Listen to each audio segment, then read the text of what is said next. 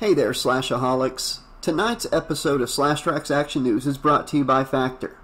With Factor, you get fresh, ready-made meals delivered to your doorstep when you sign up with Factor. Factor's chef-created meals are fresh, never frozen, and designed by dietitians to ensure every meal is packed with premium, science-backed nutritional quality. No meal prep, no dishes, no more unhealthy fast food. Factor offers the most convenient way to eat well while eating right. Fitness starts with food, and Factor makes it possible for you to achieve your daily goals through nutritious, purposeful eating. Factor helps you avoid fast food and ordering it.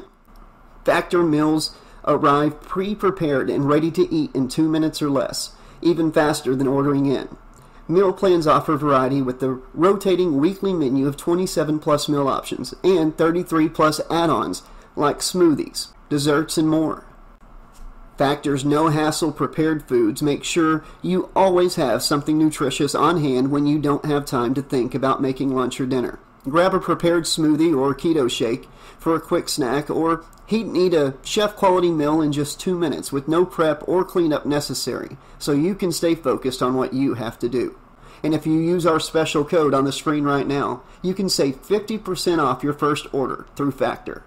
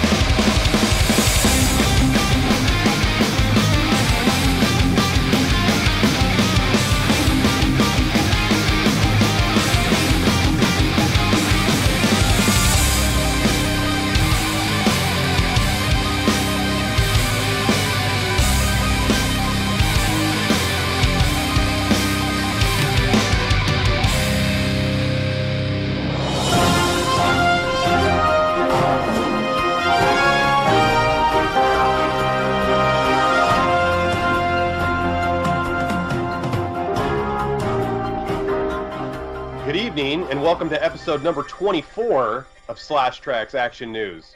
I'm Alex Vanover. And I'm Josh LaRue. Josh, it's good to be back in the studio after such a long podcast layoff. But before we get into the meat and potatoes of the show, before we get into the business email or any of the greatest and latest headlines or horror or news or anything stories, we're going to get into today's sponsor, Josh. Do you want to tell us a little bit about that? Yeah, today this show is brought to you by Factor 75.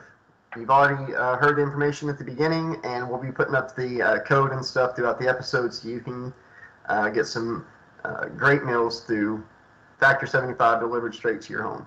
So check that out. Yeah, that's an exciting thing, Josh. People are so busy nowadays with work and just, trying to exercise, having kids, having family, commute back and forth to and from work, to have a company actually go the extra mile to actually ship you healthy, affordable meals that you're not going to just be starving in between meals while you have them. That's a huge thing, man. This is a really, really good thing. Yeah, very convenient too, just having it sent straight to you. So Beth has used the services before, my wife, and she was very happy. So I'm going to be trying them out too. So. Yeah, that's exciting, man. And you know what? I'm going to go on record, man. You could use a little bit more healthy living in your life. I think this is a gift from God that Factor 75 decided to step in and maybe save the 80s slasher librarian by bringing these wonderful meals into his life. There we go. That's what it's going to be that does it right there. It's going to be the Factor 75. Well, I don't want any facetiousness out of you, Josh. I want 100% commitment, all right? We're going to get you back on track. We're going to get you Mean Gene and Hulk Hogan workout style, the 80s workout videos. Do you see those on YouTube that they've posted from the old Tuesday Night Titans?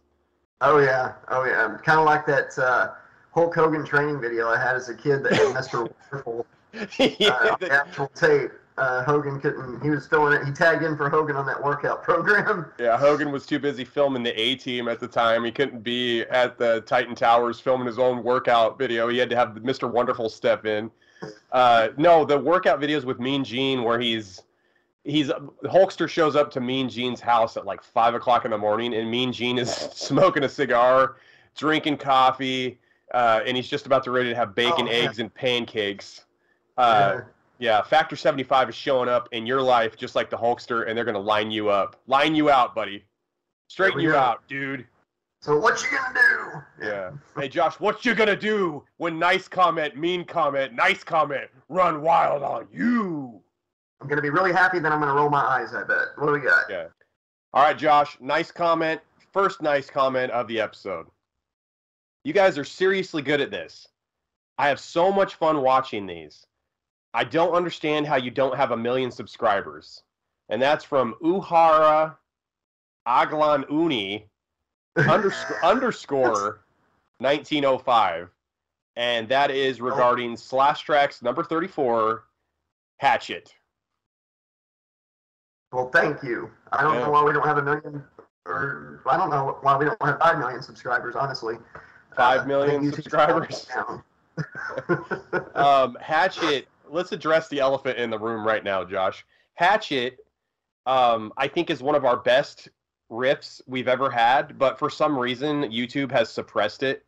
Getting into the mean comment of the episode. This was exciting. And then you two started talking. And that's from Geezer Fabizi, which is a great name, by the way. I'm not even going to make fun of it. Geezer Fabizi is a great name. And that's regarding Slash Trax Reviews number 1, Nightmare on Elm Street, 1984, the original classic. So he was stoked. The theme song, the content, the actual episode, the movie we were covering. Looking at us. Yeah. He saw our faces, and he wasn't mad until we started talking. So yeah, he liked looking at us. He liked what he saw on the left side and the right side, and then all of a sudden, boom, we opened our mouths. It was over for him, for old Geezer Fabizi. So he won't be coming back. So thanks for watching the show. We appreciate the interaction, and we'll try to change our voice, maybe be a completely different personality type for you, Geezer Fabizi. Yeah. Start it right now, okay? Yeah. We're going to do it right now, dude. Okay, bye. Oh my God, today's episode is going to be so full. All right, nice comment. Last comment, nice comment of the episode. So here we go. You two had me laughing so hard. This seems very unique and extremely funny. In the moment and not scripted at all. I don't usually comment, but I wanted you two to know. And that's from Eamon Soyguider. And that's regarding the last Slash Trax News episode, Slash Trax News number 23. Oh, well, thank you, Sky. That's a great, that's a great, nice comment. That was a palate cleanser and a half, bud, because Geezer Fabizi kind of, he had me questioning a lot of things about my life right there beforehand. At least my voice, yeah. Yeah, my voice, the way I speak, the inflection, the tone, everything just off. But he wasn't very specific with how, we opened our mouth, but was it just everything or was it just one thing that old Geezer didn't like? Right? Yeah. Well, hey, you know what? Oh, go ahead. Tonight we're trying something new. We're going to try to watch our language a little bit. So I'm going to get it all out real quick. So here it goes.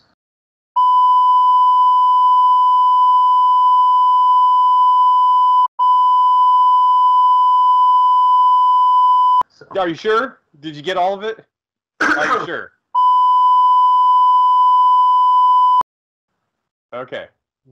And Geezer Fabizi probably brought that on, to be honest with you. The more I kind of wasn't upset with him, and then all of a sudden the more, you kind of got into the cussing thing a little bit, and it kind of made me more mad thinking about Geezer.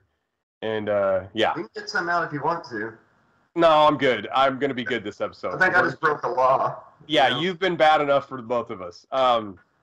Josh, let's get into some fun facts. Let's do it. Hey, before we get into fun facts, why don't you hit the Slashaholics with the Patreon? Yes, it's on the screen somewhere. Patreon.com/80slasherlibrarian. And you can email us. Where? At slashtrax2020@gmail.com. And if you guys have any questions for us, if you have any suggestions for future episodes, suggestions for future movies you'd like us to riff, possibly review, if you have any either or questions, would you rather, kind of like the one we did previous episode, would you rather spend the night at Camp Crystal Lake or 1428 Elm. We actually have a brand new one for this episode. Any like ask, Dear Slashy questions. We have that brand new segment in this episode tonight, fresh as a baby's bottom, coming at you tonight. So we got a lot of new stuff coming, but if you have any suggestions or any questions, or if you want to sponsor the show, you want to get involved, and we also have on the Patreon, Josh announced it in the community on the Slash Trax YouTube channel, Slash Trax Network. We're going to have a thing on Patreon where we're actually going to have a wheel, and it's like a wheel of topics, and we're going to spin it, and we're going to interact with people from the channel who are Patreon members that want to be involved with us and actually talk to us live and in living color, Josh. It's going to be a lot of fun getting everybody over there. Oh, yeah. Mike Clark is like, dude, Mikey Clark is like ready to go for that, Josh. He's like, he's committing to it, and I'm kind of into it because he said he's like decorating the room. He's like getting his desk set up just so. Yeah, it's going to be exciting. It's going to be nice to actually talk to some of the subscribers and some of the Slashaholics and to get some interaction and just kind of see who our friends are out there. I love to meet new people. It's going to be great. Yeah, I think he's actually been in our Slash Trax Studios green room for like a week and a half now, so we need to get that going. Who's been feeding him if he's been waiting to be on the Patreon exclusive episodes? And what's he doing out there? Do you have the temp out there working with him or what? Well, he's in there hanging out with our past guests that we never let go home. Like Ryan, Adam, Marcus, everybody we've talked to so Andre, far. Everybody. Yeah, they're all just waiting out there in the green room. They haven't been dismissed yet. First fun fact of the episode, Josh. Are you familiar with the movie The Notebook? Sort of. Yeah. Okay. So you don't want to admit it. The director of The Notebook wanted someone who wasn't conventionally handsome to play the male lead in the movie. So he decided to cast Ryan Gosling. Instead of Steve Buscemi or something? Imagine the movie with him, with Steve Buscemi in there instead of Ryan Gosling. He wanted to cast somebody that wasn't conventionally handsome, so the first person he thought to cast was one of the most handsome men ever, Ryan Gosling. He's just got high standards, man. The creator. What does the director look like? How handsome is the director? The Rock? Who is the director of this film? Josh, the Bermuda Triangle. So this is kind of like the Bermuda Triangle when we're 80s kids and 90s kids, so Bermuda Triangle, so many movies and stories about ships getting lost at sea. There's a great DuckTales episode about the Bermuda Triangle. You stole it from me. I was going to say the most important Bermuda Triangle documentary ever took place on DuckTales. Yeah, the DuckTales episode's great. They're eating like seaweed the entire episode. The Bermuda Triangle has the same number of ship disappearances as any other part of the ocean. There's no difference. They have the same. That sounds right. It's just a cool legend. Just a cool legend. It's kind of like quicksand. It's like you, as a little kid, you kind of think like, man, as an adult, I'm going to have to avoid quicksand at all costs because every episode of whatever adventure show you watched as a kid had quicksand. And food fights. You remember food fights at schools? Oh, yeah. Those never happened. I never got into one food fight ever. In all fun facts for me, I started a crowd sing-along at a bar one night. It was karaoke night, and the microphone died, and we were sitting there, and the dude had to, go to his house to get the other one, so we're waiting 20 minutes, and everybody's just sitting around bored and stuff, and I was told my buddy, I was like, hey, I just want to see if this actually works in real life, and I started singing Don't Stop Believing, and then somebody else started singing, and we were all singing it. And this stupid DJ is setting everything up, and we're almost halfway through the song, 20 people singing it in a bar, and he's all like, ladies and gentlemen, I'll have the microphone working in just a minute. It's charging up the thing on the second one here, and we can start back up. So he got one microphone working. He had brought another one and was getting it working too, and interrupted the sing-along, man. Finally had it happen. DJs are supposed to facilitate the fun, not cock-block the fun. Yeah. That was an amazing moment. That was on my bucket list. Start a, random group of people singing a song. You know what was one of the cringiest moments of a sing-along randomly starting in any movie that I've seen? My best friend's wedding. I've seen that movie like half the movie maybe once, like 20 years ago. No, Scream 2, when Jerry O'Connell starts singing to Nev Campbell in the cafeteria. Like the Top Gun thing or whatever? Yeah, kind of, but it's Jerry O'Connell can't sing. He's trying really hard. It's awkward. It's cringy. I went to college. I don't remember, like, they made it almost look like a high school cafeteria situation. Like, people, they don't all have their classes scheduled at the same time because they're adults. Yeah. There's no way they'd all be in there at the same time, first of all. And then number two, most of the people on campus, you don't know them. So they're just going to think you're an idiot if you start doing that. You're not the most popular guy in college, you know. I mean, and he's dancing around people's food, and it's like, dude, get the hell down, you know. Yeah. Get down off the table. Don't keep getting down musically. Get down. He's getting down, baby. Woo. Hey, did you know Josh? There's a thing called exploding head syndrome. It's a sleep disorder in which people hear loud noises or explosive crashing sounds in their heads while transitioning in and out of deep sleep. So REM sleep, they'll hear crashes and explosions when they're going in and out of deep sleep. What's your thoughts on exploding head syndrome, Josh? First, it makes me think of Boy Meets World when they get that R-rated tape of I Blow Up Your Head, part 6 or whatever. And they keep watching it and then switching to an animal documentary when Mr. Feeney checks in because he's babysitting or whatever. Okay. That's what my mind went to. That's like season 1 right there. Yeah. Early Boy Meets World. No, I actually have this thing when I'm falling into deep sleep where my whole body will jerk. And sometimes I get sleep paralysis, but I've never in my life heard explosions going to bed. That would suck. That would really suck. Yeah, no, that's terrifying, man. I've had situations where like a loud sound will wake me up, like an actual loud sound that happened wakes me up and kind of scares me, or like, huh. Or I've had moments where I've actually talked in my sleep. My girlfriend Nicole said that I've moved my legs, like I ran in my sleep. But I've never had exploding head syndrome, and here's to hoping you and I never have exploding head syndrome, because it sounds terrible. Because, Josh, once you get into your mid-30s, it's hard to go to sleep anyway. Like, you have to get up to pee every 2 hours. Like, can you imagine if you had to go pee every 2 hours and you're having exploding head syndrome? That sounds like a terrible time, pal. In Iceland, Josh, if you don't know the address of where to mail a letter, you can actually draw a map of the destination for postal workers, and it can get to your destination. Wow. Yeah, so you just draw a little map on the letter, and sucks on both sides of the coin, Josh.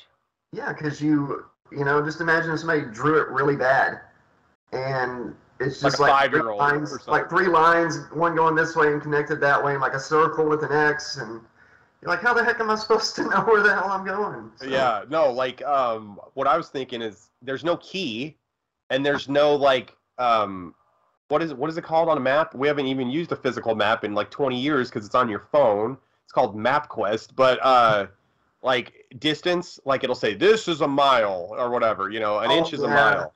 Like, how would you even know? Is Iceland really, really, really small? I know it's small on the map, but is it that small that they can find stuff because someone drew the destination on the letter? It's got to be bigger than like a big city. So I mean, sounds horrible. Horrible. It sounds just. I would quit that day probably. The person's like, "Well, I thought I mailed that letter," and it's like, "Well, I didn't have your address." Well, it's like I drew a map on it. Post office in Iceland's getting worse and worse. They can't even read my maps anymore. You didn't draw a stamp on there, so. Yeah, come on now. You didn't draw a stamp on there. There's no universally accepted definition, Josh, on how high a hill must be before it becomes a mountain. Okay. So it's built like a little sand mountain.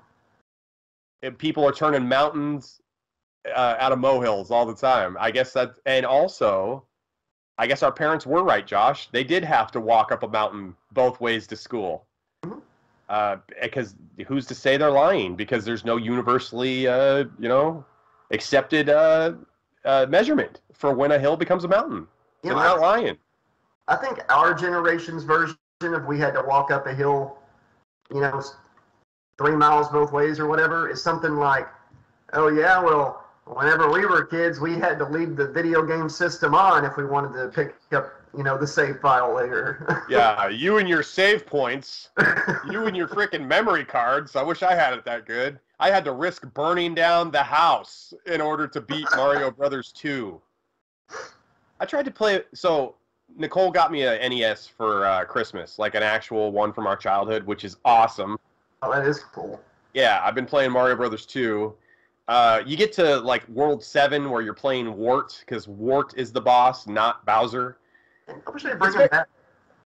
They've never brought him back, which is really interesting. They should put him in Super Smash. But what I was going to say is it's really difficult. You have to catch the fruit that's like exploding out of this little machine he's standing by, and you catch it and you throw it at him, like I think while he opens his mouth. So as a 39-year-old man, it's really hard. I was trying to beat Wart with all these interconnected movements as like a 5-year-old. Almost impossible. I don't think I ever beat it as a kid, to be honest with you. I think I got as far as the third time you see the snake with the multiple heads or whatever. Yeah.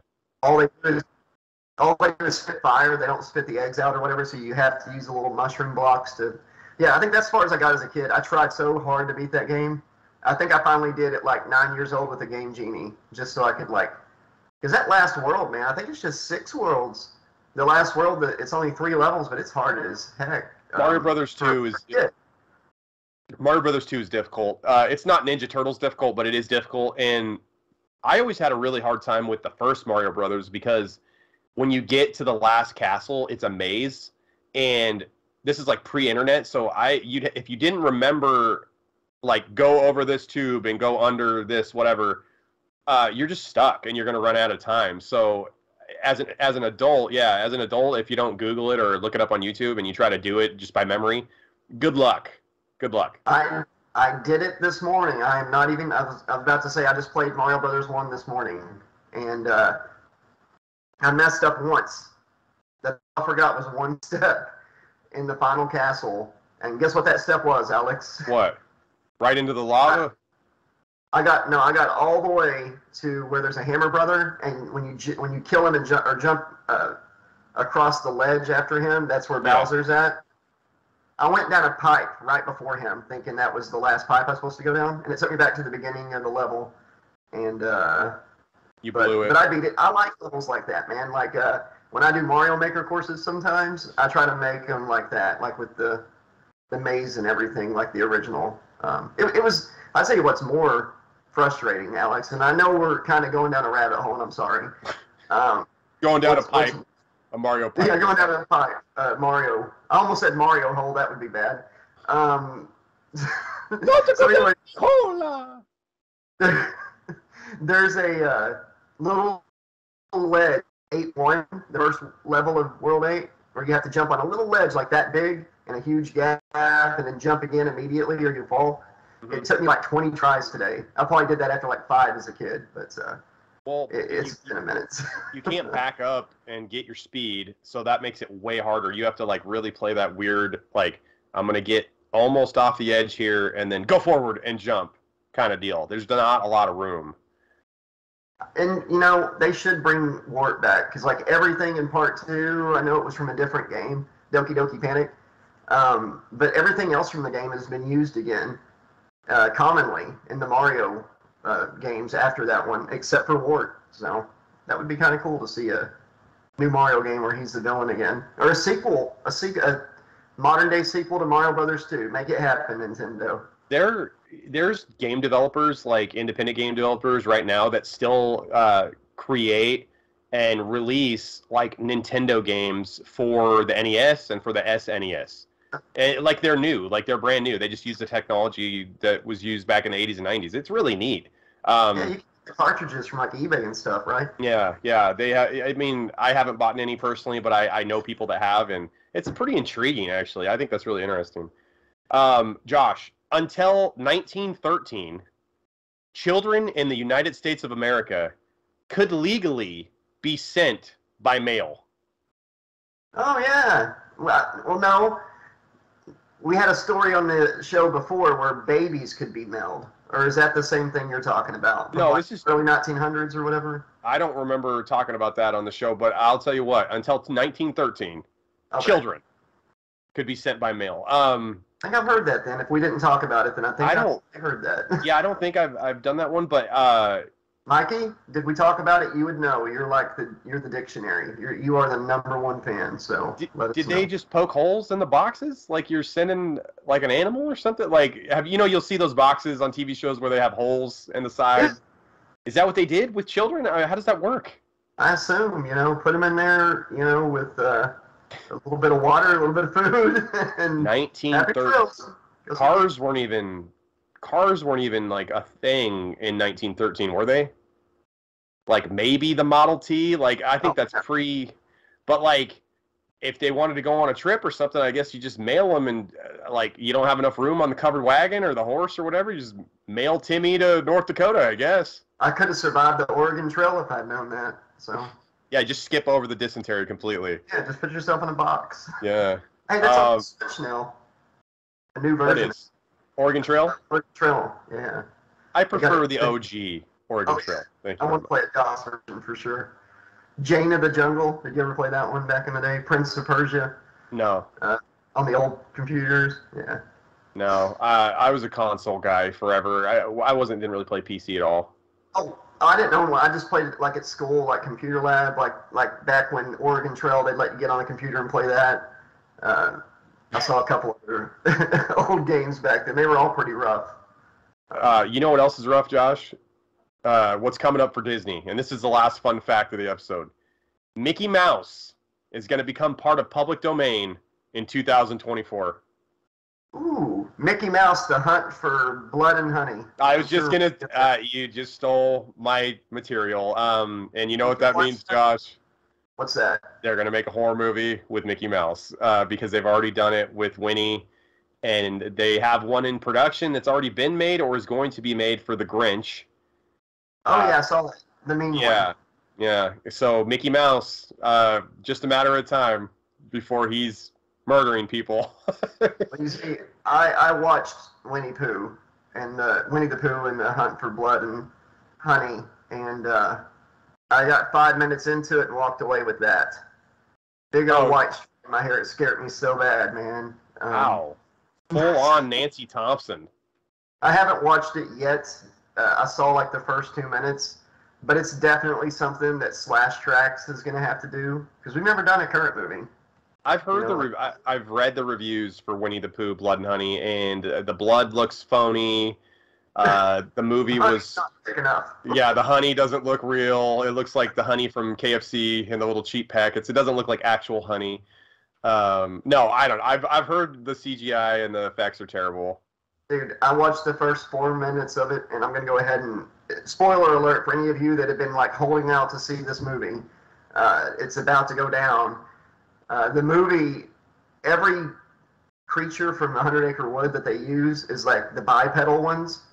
I guess they couldn't figure out what they were going to do for Eeyore. So instead, the movie explains in the beginning with like really bad drawings that Christopher Robin met his wonderful pals Winnie the Pooh, Piglet, Tigger, Owl, Rabbit, and Eeyore. And for years, he would go out to the 100 Acre Wood and bring him picnics and honey and all that. And then he got too old and had to go to college, and he left them. And because of all the years that he took care of them, they forgot how to be animals. So they were starving to death, and they ate Eeyore. Like it shows his grave with his tail pinned to the cross on the grave. And Christopher Robin comes back, people. This is big stuff here. He comes back, takes his fiancée to meet them. Piglet kills the fiancée, like in the first 4 minutes, and then Piglet and Pooh drag Christopher Robin through the woods, and he's asking, "Why, Pooh? We're best friends, why?" And they throw him next to Eeyore's corpse. So Eeyore is devoured by his friends, and Christopher Robin dies because they had to eat poor Eeyore. So all those times that Eeyore said, "Nobody cares about me." Mm-hmm. He was right. He was so right. Yeah, it wasn't just in Eeyore's head. Yeah, I just don't think they had a way to do Eeyore since he wasn't bipedal like all the other ones, bipedal. So I think that's why they wrote it that way, dude. But it's just so depressing to see his little tail like in the wind right there on like a cross in the ground. They could have just put somebody in like an old school horse suit. Like you could have been the front legs and I could have been the back legs. All right, Josh. Slash Trax. If anybody wants us to ever consider that for an episode, I don't think Alex looks very excited about it, but I would love to make fun of it. Let us know if that's something you'd like to see, and then we'll discuss it maybe. I'm not excited about it. I would do it. I don't want to waste any money on that. Like if we can somehow get our hands on it for free, then yeah. Oh, Batman. That's what I was going to tell you. Batman is going to be public domain in 2035. So, well, looking forward to that one too. Where 10 Batman's here probably. Everybody's going to be Batman. looking forward to Batman just killing everybody for no reason at all. Batman, the hunt for the Bat family, like he's just murdering the Bat family or something. I don't even know what we've got. Batman versus the Bat Boy from National Enquirer. Oh no! Lust for blood, bat lust, bat blood. All right, so Josh, we're gonna get into the second "Would You Rather" of Slash Trax News. I would rather just. Oh, that's not the "Would You Rather." Okay, go ahead. This is a "Would You Rather." So this is a new segment. So this is the second time we've done this segment. So would you rather? Ba-ba. All right. This question was asked in the comments of Slash Trax podcast Action News number 23, and the YouTube's user's name was Aguzhan, and he asked us, would you prefer lifetime tickets to the modern WWE? So lifetime tickets means me and you could go to any show we want at any time, or a one-time trip to the past to watch any past WWF pay-per-view front row and backstage passes to visit with the stars of that particular pay-per-view. Ooh, that's a good one. I would go with the second one. I would love to go back in time and see, I just don't know which show it would be. There's so many great ones that I wish I could have seen live. Probably Bret Hart. No. I'd probably do WrestleMania.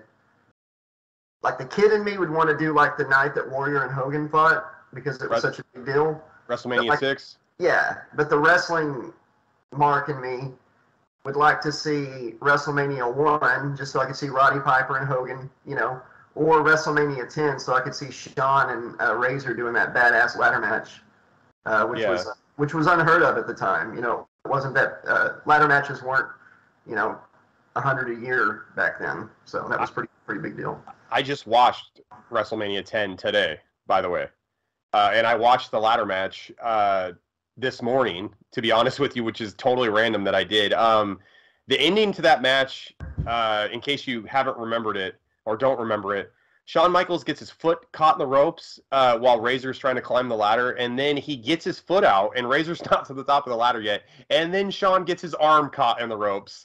Out of nowhere, no one throws him into the ropes. He did it literally just so Razor could have time to climb the ladder. And what a great match and what a terrible ending to the match. It was like vaudeville, kind of. It was.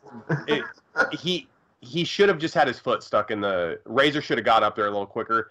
I had heard that Macho Man Randy Savage was absolutely livid at Shawn and Razor because they went long. And there was a 10-man tag match that was supposed to happen after that, and they had to cut it. So 10 guys, like the Head Shrinkers, Rick the Model Martel, Double J, all these guys got their match cut because Shawn and Razor kind of went into business for themselves. So Macho was pissed off, and he let him have it backstage. But you know what? In hindsight, that match is a classic, and it's probably good that it went too long. But the ending was kind of hokey. Him getting his arm caught in the ropes directly after having his foot caught in the ropes was ridiculous. Bret Hart and Owen was that the same show, or was that the year before? No, it's the same. Where Owen's coming out of the cage, gets his foot caught in the cage. No, that's later on. Okay. That's SummerSlam. Okay, that year. that was a good use of getting your foot caught in something. Like, he just climbed down right next to him when his leg was caught in there.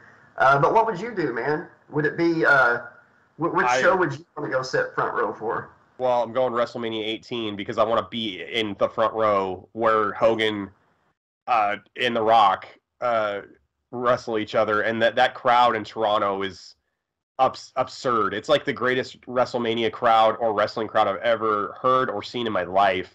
I get goosebumps watching it back to this day. Oh, yeah.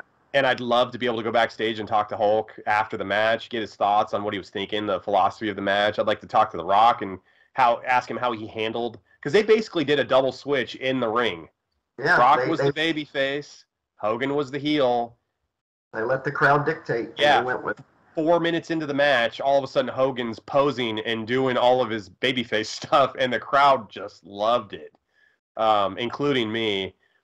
Oh, I don't see how I don't go back to WrestleMania 18. The honorable mention would probably be Royal Rumble 92. It's like the greatest Royal Rumble ever. Ric Flair came in at number 2, and Flair came in at 2 and won it to win the WWF World Championship at the time. Everybody was in that match except for Warrior because he was on the outs with WWF at the time. Time. At that point. Roddy Piper had won the IC belt earlier in the show from the Mountie, and then Piper had his whole storyline was Piper had never won any gold in the WWF, so he wins IC, and then he's like, I'm going for 2, and then he goes into the Rumble, so you got that storyline, which was great. And then you've got, it's a great pay-per-view. They had a really great opening match. I think it was the Hart Foundation versus, it was either the Hart Foundation or the Rockers versus the Orient Express, but it was just those tag team matches at those pay-per-views, those Royal Rumbles were just amazing. I miss the tag team division, man. Yeah. So much. Yeah, it's sorely lacking today. I'll tell you what Hogan would tell you backstage before the next thing. If you went and talked to him, I'd tell you what he'd tell you that night. Brother, out of my way. I broke my ribs. Seriously. Get out of here. Yeah, he's selling it. Listen, dude, and I still have my back torn apart from body slamming Andre at WrestleMania 3. And my head still hurts from Undertaker giving me the tombstone on the chair that never touched the chair. But yeah, even though his head was that far from the ground. And Undertaker, I heard an interview later on where the Undertaker's like, he sold that like I actually hurt him for forever. And then I went back and was rewatching the match, and his head is like 2 feet from the ground. And that's where the distrust and the kind of, I don't like Hulk Hogan, because the Undertaker's not really a big Hulk Hogan fan, and it all stems back to that, because Hogan was working him. Hogan got him the job in WWF. That's the crazy part. Like, they worked together on Suburban Commando. Yeah, and he already knew that Mark was wrestling, down in Georgia and everything. And he's the one that like turned Vince McMahon onto him to get him there. Undertaker was afraid he was going to be the Eggman when he showed up because of that giant egg with the gobbledygooker or whatever gooper. But man, Hogan.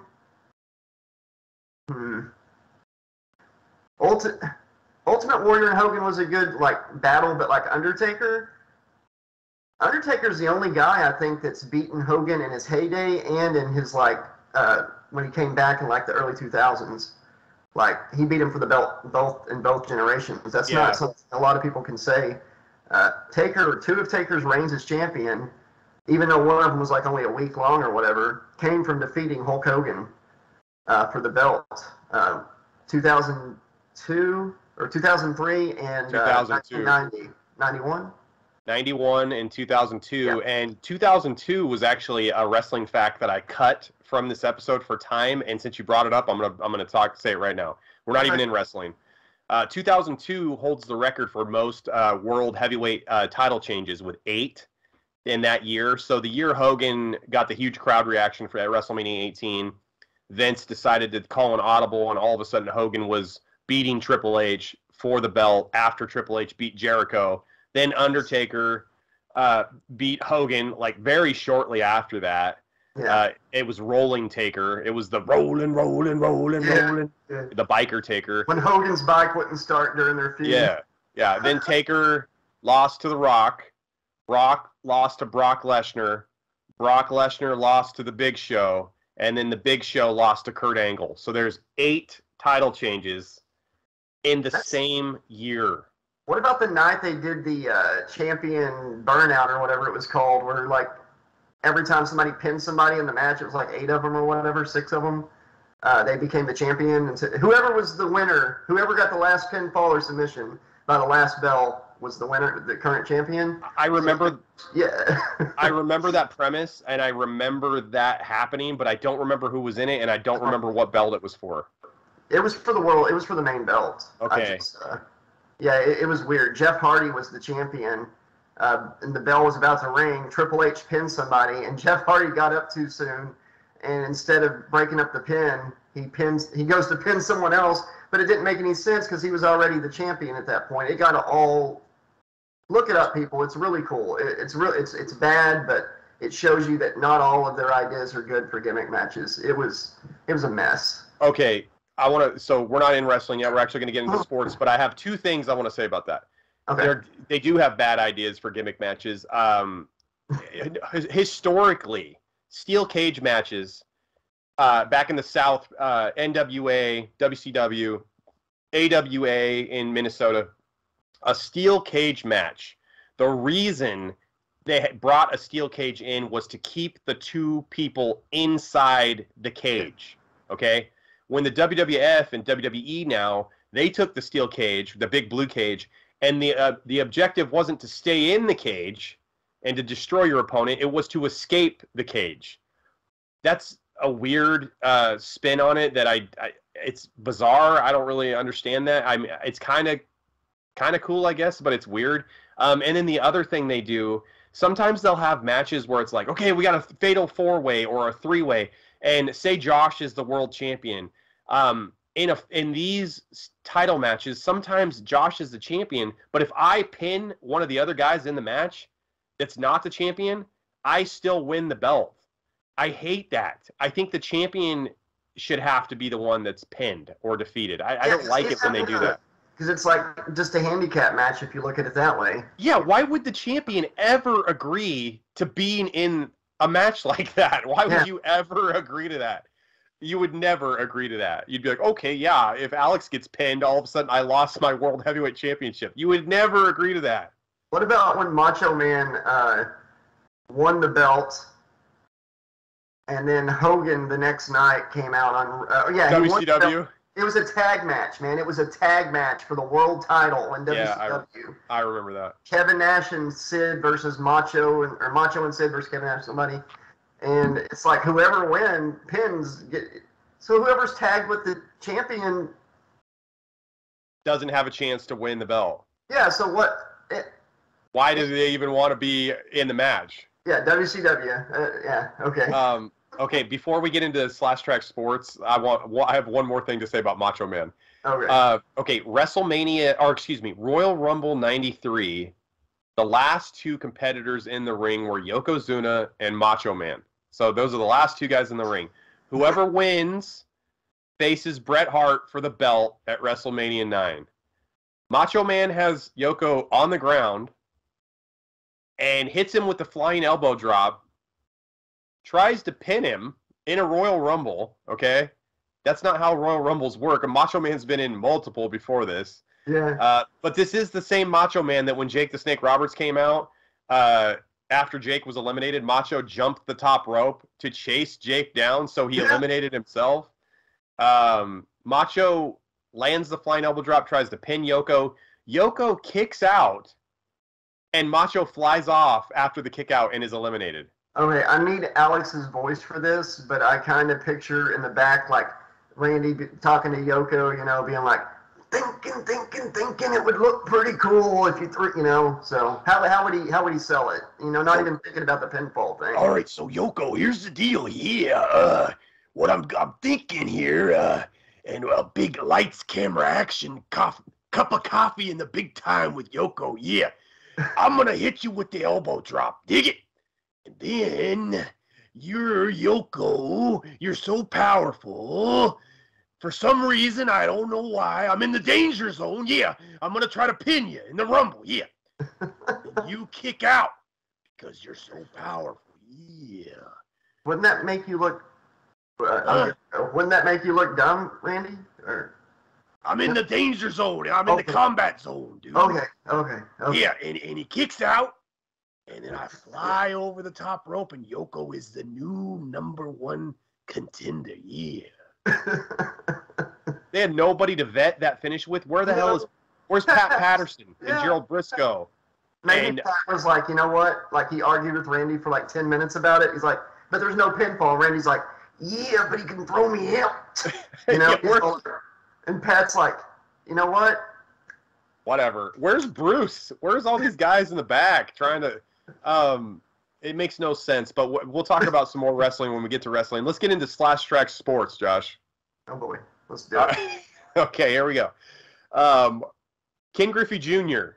Do you recognize that name? I do know that name. I've heard it. Okay. Ken Griffey Jr.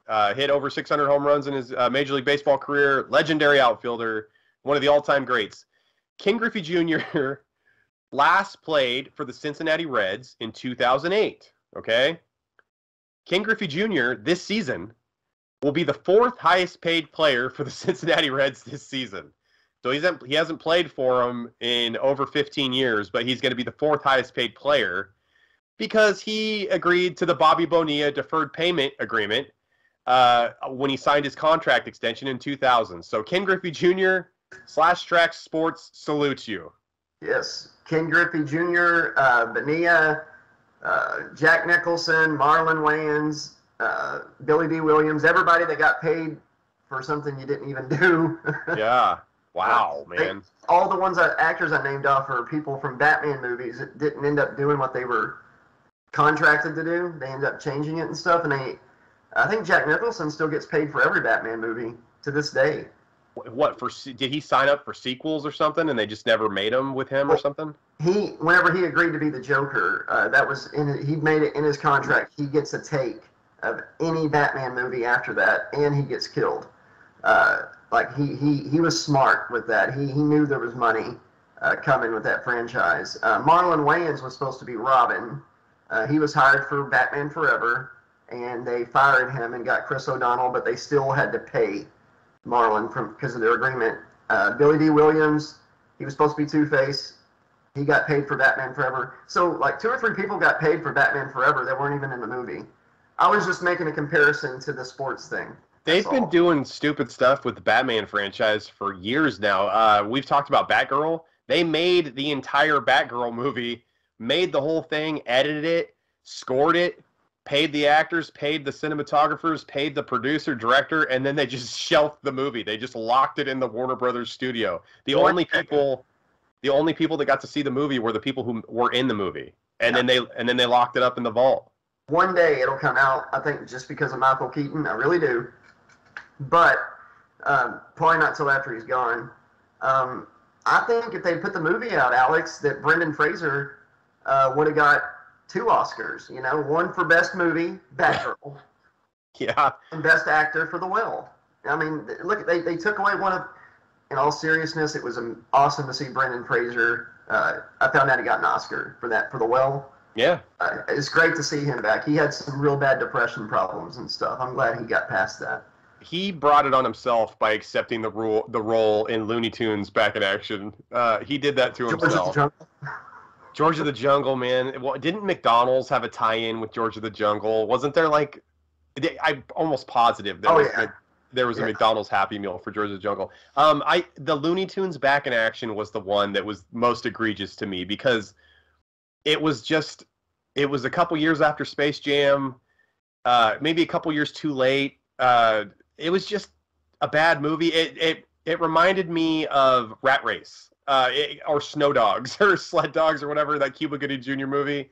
Yeah. Like, do you remember in the 90s when they just started taking, like, A-list actors who were, like, seriously great actors and started putting them in schlock like that? Yep, that was weird time. Yeah, it was a weird time.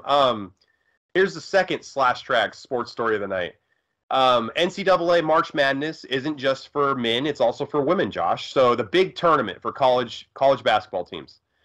Something happened that's never happened. Iowa's Caitlin Clark. So this is a female player.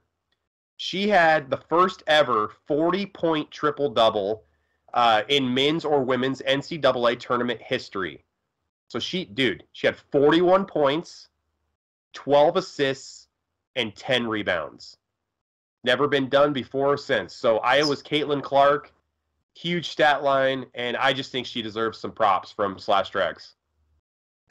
I don't know what a triple-double is, but it sounds impressive to double. It'd be a sixer. There you go. Triple-double is if you get 10 or more in one category 3 times. So sometimes basketball players are really good at scoring, so they'll get a bunch of points, but they won't get rebounds. Okay. And then sometimes they're really good at rebounds, but they're not good at assists, like passing. She did it all. And not only did she do it all, she did it like no one else has ever done it before in March Madness history. So, yeah, that's big time. This isn't even a story that we have written down. I just want to mention it real quick. The Sacramento Kings, the NBA basketball team, the Sacramento Kings, just qualified for the NBA playoffs. And this is news because they hadn't been in the playoffs since 2006. So they broke the longest playoff drought in American sports, currently in American sports. So it had been since 2006, so over 17 years. So I just want to say congratulations to the Sacramento Kings. That's a really big deal. They're really exciting to watch, Josh. They have this thing at their basketball arena. It's called Lighting the Beam. So at their stadium, Arco Arena in Sacramento, they have like a big beam. It's almost like the bat symbol. So whenever they win, their colors are purple. They'll light a huge purple beam in the middle of the stadium up into the sky that people and fans can see from miles around. So they call it Light the Beam. That's cool. Yeah, it's really neat. It's really interesting. It's really like, I don't know. It's getting people that aren't even into basketball into it because it's just so interesting. It's really neat. I've always wanted to see, like in person, not on a video, like what you're talking about with the big beam, like a bat symbol looking thing up in the sky. I've never seen that in person, like a big spotlight. Yeah, like actually see it at night. Yeah, that'd be cool. If you had a bat symbol, say you were a superhero, Josh, what would your symbol look like? If I was a superhero? Like, what would your symbol look like for you, Josh LaRue? That's a really good question. I wish I had time to think on that one. I don't know. I guess like a microphone? No, it would be a can of crystal clear Pepsi with a big mop of hair around the side. There we go. And maybe a microphone in front of the can of crystal Pepsi. Ecto Cooler. Yeah, you look up in the sky. It's like, there's the Ecto Cooler and the crystal clear Pepsi with the luxurious locks. Josh is nearby. We need him. The Slashaholics need Josh. I was lighting the damn beam for you when you were sick, but you just never showed up. I was at the bottom of the stairs of the building, just like, oh, there's no way I'm going up there. Yeah, you're like, I need a break. All right, last sports story of the episode. Former Broncos and Ravens defensive end Derek Wolfe said in 2013 he actually bruised his spinal cord. And he said, I was paralyzed for 3 hours, and then he played 2 weeks later. Couldn't walk. He's paralyzed. He has a bruised spinal cord, and he ended up playing 2 weeks later. Wow. What's your thoughts on that? It sounds like it was dangerous. But yeah, that's impressive. That's an impressive feat. I'd be scared. You know what's funny is like I don't even look at it as impressive. I look at it as scary. I know I always talk about sports players like it's like, well, you're getting paid millions of dollars, you should play, and a lot of players take days off when they probably shouldn't. That's a situation, Josh, when you definitely should probably take some time off. Yeah. The pressure to play in the NFL is, I think, greater than in most like baseball or basketball. Load management is more accepted in those sports, and the NFL is really barbaric. It's like you got to get out there. There's only 16 games, 17 games. That's before the playoffs. There's big money on the line. I can't imagine having that much pressure on me. No. I literally couldn't feel my legs for like a second or two whenever I had that wrestling match injury that's on the channel. Nobody's ever seen that. You want to see my back pretty much get broken? It's on the channel for you to watch. No, and after that, I wrestled like maybe one match a year for like the next 2 years.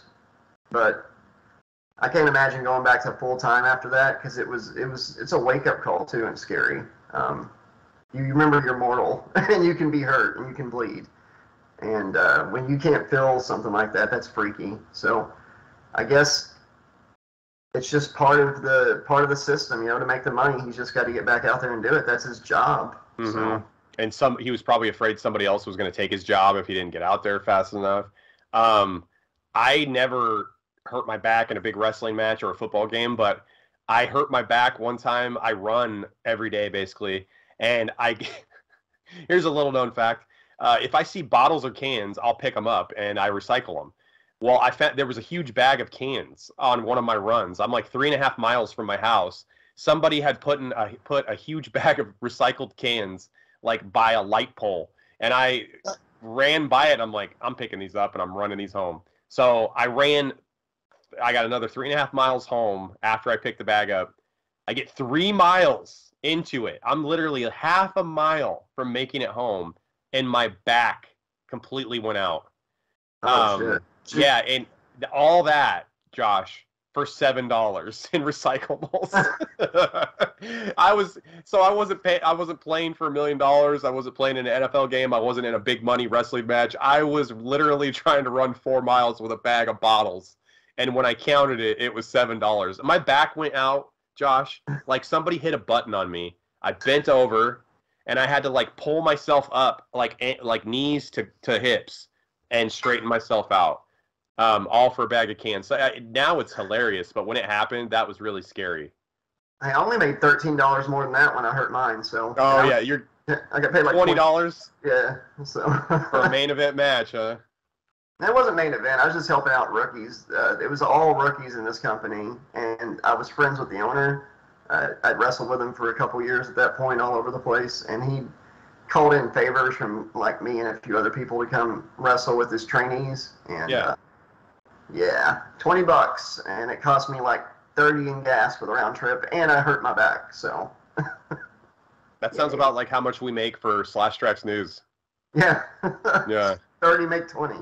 Yeah. Hey, Josh, let's get into the next segment. Let's get into Slash Trax Wrestling. Let's do it. Kind of already been there, but we can do it again. We're going right. Hey, you gotta come back with me, Josh. All right. Back where? Back to the future. All right, Josh. Slash Trax Wrestling. Let's do it. All right. Josh, as you know, and the Slashaholics probably know, WrestleMania 39 is going to happen this weekend. It's a 2-night extravaganza. So down 3 nights from last year, down 4 nights from the COVID year. So instead of a typical 7-day extravaganza, WrestleMania, just kidding. It's 2 nights. It's been 2 nights for a while. Yeah. Josh and I think it's ridiculous. You know what we should have done, Alex, is during the COVID thing, whenever they had the Thunderdome, we should have bought tickets so we could be on camera and just promote the hell out of the channel. We should have done. That is a great idea, but 2020 was kind of like when the channel for me and you started in earnest. So still would have been fun to be on there. Oh, it would have been awesome. I mean, we really. Do you remember when someone they put Chris Benoit on one of the screens on the Thunderdome? Yes. Yeah, Yes. and Chris Benoit's face showed up on a WWE program. I cannot believe that they got away with that. There was a naked woman on one of them, and there was a dude that was like in his boxers or something, like overweight, sitting in a chair. I think there was somebody holding up a ransom note. People had fun with it. That's they were doing that at baseball stadiums too. Like you could get a full-on cardboard cutout of yourself and put it at the stadiums, like in the seats and stuff. It was kind of cool. But WrestleMania 39 is going to happen this weekend, Saturday and Sunday, in Los Angeles at SoFi Stadium. And two of the matches that caught my eye, Cody Rhodes versus Roman Reigns for the Universal Championship. So, I really want Cody Rhodes to come away with the belt. Not only because I want Roman Reigns' reign to be over, because it's been forever, but I also want Cody Rhodes to win because I want him to bring back the Winged Eagle title that he's been kind of saying he wants to bring back. And it's kind of inevitable at this point, I think, because rumors have been swirling around that Roman Reigns is going to take a really long break after WrestleMania. So how is he going to take a long break if he's not going to drop the belt? Brock Lesnar's done it. Goldberg's done it. You know what? You're actually right, dude. Like, they had matches and pay-per-views without the champion. Yeah. If you're the champ, listen. What's the point? I'm old school. If you're the champion and you decide to accept that role, you need to show up to the pay-per-views and to the shows and defend your title. Exactly. That's ridiculous. Did you ever do E-Feds back in the day? No. Oh, man. Time Machine. That was so much fun. But my point is about pay-per-views. In E-Feds back on, like, they still do them now. I don't know how they do them, forums maybe, but it was AOL back in the day. You had chat rooms and stuff. Yeah. And sometimes they'd have like an Angel Fire website. I had one of those. And you pick a character that's a real one, or certain places you had to make up your own. You get booked in matches, and the way that you win a match is by doing better typed up promos, like role playing. So you type up a promo before the Monday night show, and then once a month there'd be a pay-per-view, and the people that won the most matches with the best promo type ups or whatever would get the championship match. I mean, that's what pay-per-views, and now we come full circle. Like that, that's what you go to the pay-per-view for. That's when the main title, the secondary title, the third title, the tag title, the women's title, all that. That's when all that's supposed to come to a head. But that's like Monday Night Raw and SmackDown every week, pretty much nowadays. Like they're throwing the baby out with the bathwater. Is that the right thing? Like I agree with you 100% because when Josh and I were kids, you would never even see a star wrestle a star. Thank you. Until a pay-per-view. I mean, Josh, let's say Josh is the champion, or Josh is just a really over star for the WCW or the AWA or the WWF.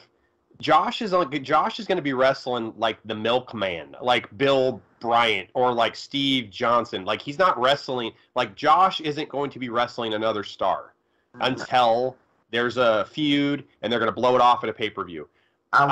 Yeah. Monday Night Raw and Monday Nitro, they had to have content every week to get ratings, so they started throwing their stars at each other in matches every week, and it basically ruined the way wrestling ran their business. Yeah, it changed it completely. Bischoff is the thing for that, because Vince held on to the jobber thing a little bit longer after Bischoff started up Monday Nitro. But I just wanted to make a little small amendment to what you said there and say I would more likely be the local indie wrestler that gets to go on Raw and get his ass beat by, a star. The Dynamite Kid. You're like, hey, I broke my back wrestling Dynamite Kid because he was too stiff with me. Well, that's how they usually did it back then. Is I know they did the New York Manhattan Center like every Monday Night Raw. But also, whenever they would travel and stuff, they would use local indie wrestlers, pay them like $200, and they'd get to wrestle on the show. And they, a couple times, like Jim Powers was like one that almost won a match one time, and I was like, whoa, is this the unknown guy never wins? And Jim Powers was like one of the jobbers for the Stars. Yeah. On Raw, and he actually got some offense, but usually if you saw a jobber doing offense, Alex, they were doing that. They were going into business for themselves, and whatever star they were wrestling would probably get stiff with them right afterwards if you pay attention. Because some of them did. They tried to get some licks in, and you do that against like Scott Steiner, Rick Steiner, or somebody like that. Your neck broke. Do you remember? Well, of course you remember this. Everybody remembers this. But when we were kids, and it was one of the first Monday Night Raws, is when Razor Ramon wrestled. He wasn't even the 1, 2, 3 Kid yet. He was the Kid, and then he became the Lightning Kid, and then he became the 1, 2, 3 Kid when he pinned Razor Ramon in a 69 position. Yeah, and he wasn't even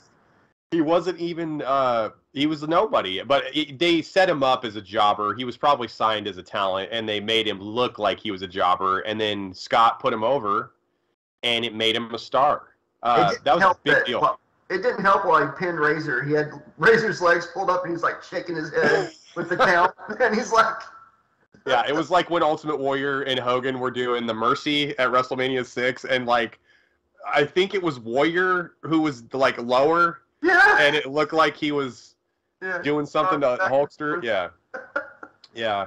The second match that caught my attention at WrestleMania 39 this weekend is John Cena is coming back to wrestle Austin Theory for the U.S. title, and Cena's. You know, here's another match though. It's interesting. Cena's an all-time legend. Austin Theory was Vince McMahon's like pet project until Vince had to take a step back and was removed from his position because of the scandals and stuff. But it's an interesting match. I think that they're probably going to use John Cena to get Austin Theory over. And I just don't see how, because John Cena's not going to wrestle full time, so I don't see how Theory doesn't win this match. Yeah, they're not going to put. Yeah, you're right. They're not going to put the U.S. title on John Cena when he's going to go immediately film another movie. Or another commercial. That dude is in like every YouTube ad right now. It's like, dude, I know you like money. We all like money, but it's too much. It's becoming rock level.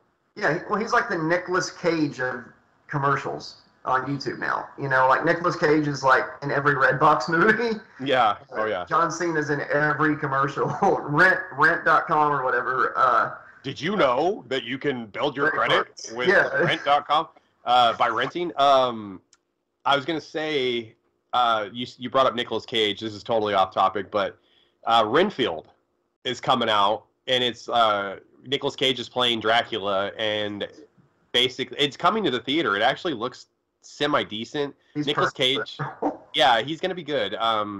He hasn't really been in like a big time movie in a long time, so it'll be interesting to see Nicolas Cage back in theaters, and it'll be interesting to see him in this really oddball kind of like I don't even know how to describe it. It looks like a role perfectly made for Nicolas Cage. He's going to play Dracula, yeah. It's kind of kooky, kind of quirky.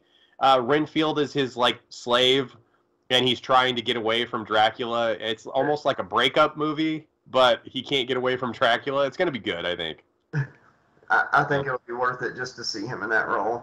Yeah. Maybe this will lead to The Rock Part 2 and Con Air Part 2. We'll see. Yeah, or National Treasure 9 or something. Those are fun.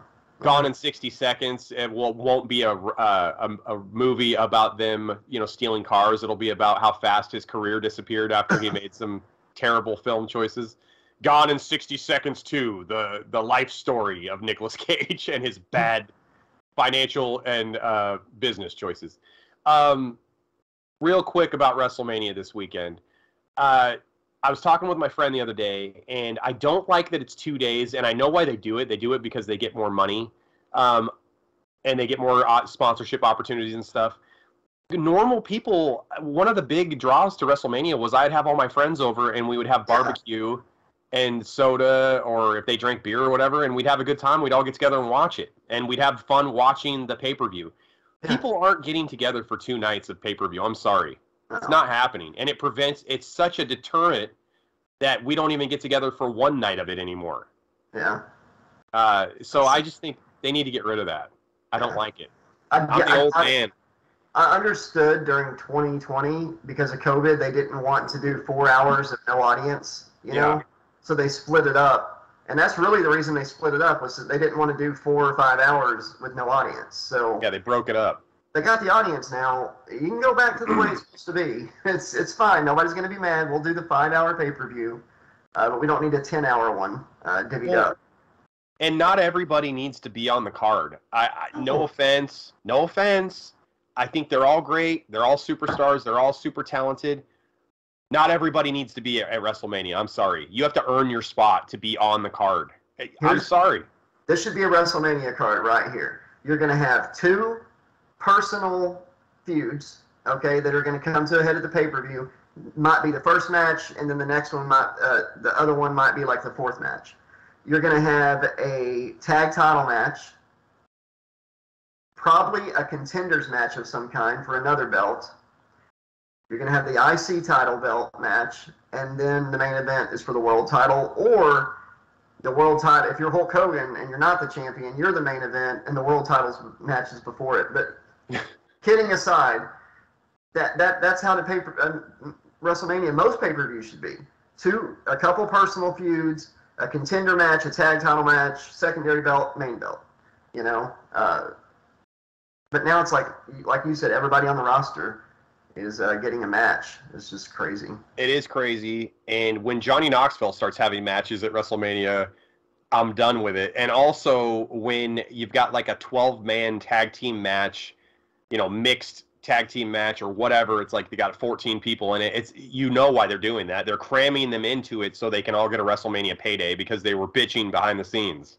Yeah, and it makes the WrestleMania moments not so special. Like, honestly, until Roman Reigns and Seth Rollins are gone, I don't even know if I can watch wrestling regularly anymore because I just cannot stand either one of them. They are like, and I think we talked about this in a past episode, but I have a theory on what's wrong with modern wrestling, and it's that back in the 80s and 90s, it's because we're old and things were better back then. No. Back in the 80s, get off my lawn! you had I don't think this is that. I don't think I'm being old and curmudgeony here. I think it's a good point. You had second and third generation wrestlers. You had people that came up in the independents or people that were trained by the people that came up in the independents. And then you had the wrestling boom of the mid-90s until, maybe like 2003 when it kind of started fizzling into what we have now. But now, and even in the early 2000s, you had some second or third generations pop up, the ones that were too young to be in the 90s, but, were old enough at the beginning of the new millennium. You had that, and you still had people that were trained by, some of the best in the business. But then, after that, like, let's say 2011, 2012, a lot of these guys, the old guys that we grew up watching that had the independent experience are retired, or dead, and the couple that were like second generation or whatever, kind of fade out, like Ted DiBiase Jr. just quit, but you have a handful of stars that are still fun, but they start getting too old as you get, up to where we just have a lot of marks now is what I'm trying to get to. Like, most of the roster for the past 6-7 years, outside of the few that stuck around from the early 2000s, is people that were just huge wrestling fans in the 90s and stuff. So they're wanting to emulate like the most high energy moves and stuff from their childhood. They want to do what this wrestler did, what that wrestler did, and it's high spot, high spot, high spot.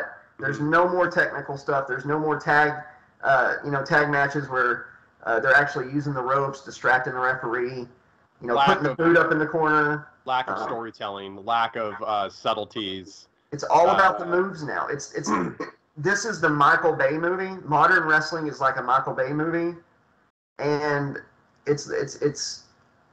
people have enjoyed certain types of movies and stuff so much. It just comes to the explosions and excitement. That's all they want to do. That's what I see today. There's only a handful of wrestlers that I enjoy watching. Bray Wyatt is like my favorite of the current, people. And I thought Kurt Hennig's son was doing really good. McGillicuddy, was that what they called him in NXT?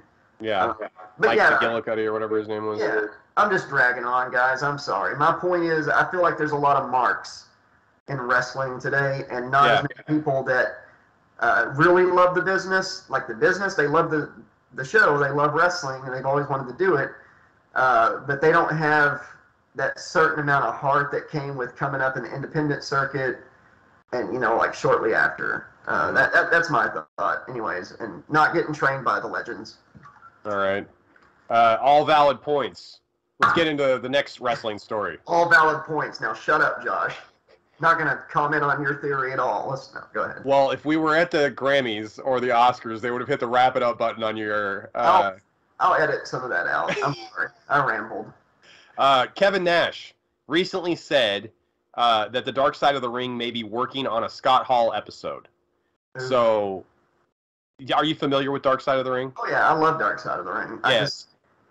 I can't imagine Kevin's too happy to know... He is happy that they're going to do it. Because...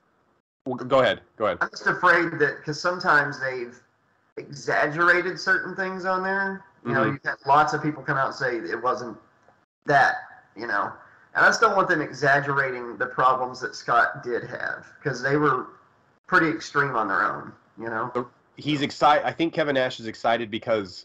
I don't know if a lot of people know this, but Scott Hall actually killed somebody. He was involved in he was like a bouncer at a strip club, He was sleeping with someone's wife. The guy's husband showed up to the strip club, and Scott Hall ended up killing this guy because the guy was trying to kill him first. Well, Scott Hall carried that with him for his entire life. Scott Hall was a believer in God, and he basically thought he was going to hell because he killed somebody because of the Ten Commandments. So he had this like massive guilt and this massive bout of PTSD from killing this man.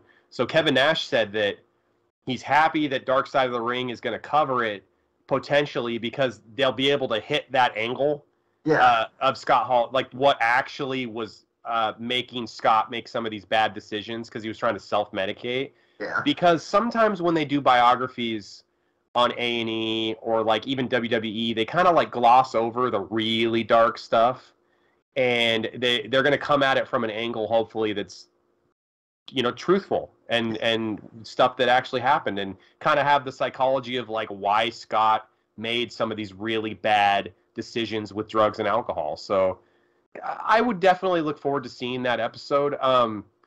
You know, Josh and I are on record saying we miss Scott Hall. We loved his work. He was a great human being. I mean, Scott had demons like everybody else, man. It was a really sad ending to a great life and a great career. Yeah. So I look forward to seeing it. Yes. And on the opposite side of the spectrum, Marty Jannetty might have killed somebody too, and not self-defense. At the skating rink, I've heard that story. Yeah, somebody like hit on him or something. Yeah, it's guy or something. Yeah, it's crazy, man. If you want to, it's not something we're probably going to talk about, but Google it. Marty Jannetty murder. It's an interesting story. Well, since you brought up Party Marty, I'm going to say something really quick. I was reading a tweet that Marty posted like 2 days ago. Somebody had asked if him and Shawn Michaels had slept together or something. And Marty kind of, instead of just saying, no, we were both straight, no, that didn't happen, Marty decided to start talking about some of the craziest, most random off-the-wall stuff. And I feel like whoever is near Marty or loves Marty or has access to Marty, they need to like take the keyboard away from him. He does not need to have access to social media. He is a danger to himself and to anybody else that has access to his social media profiles. He is a mess. He's a mess. He always has been. I was excited in 2006 when he came back for like 3 weeks.